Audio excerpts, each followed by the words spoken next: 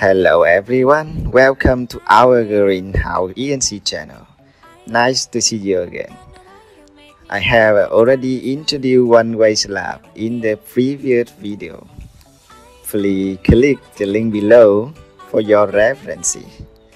In this video, I want to introduce to you two-way slab and what are different between one-way slab and two-way slab.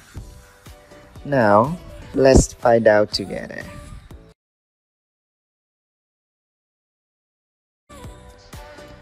In one-way slab is a slab which is supported by beams or brick wall on the two opposite sides to carry the load along one direction.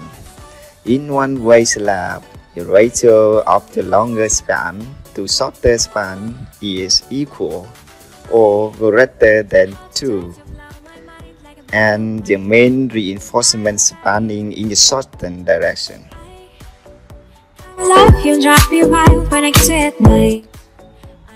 In two-way slab is slab which is supported by beams or brick wall on all the four sides, and the load are carried by the support along both directions. It is known as two-way slab. In two-way slab, the ratio of the longer span to shorter span is less than 2, and the main reinforcement spanning in both directions.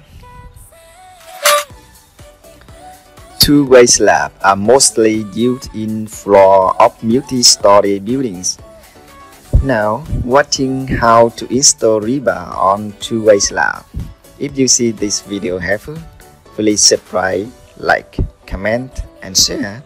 Thank you and enjoy your watching.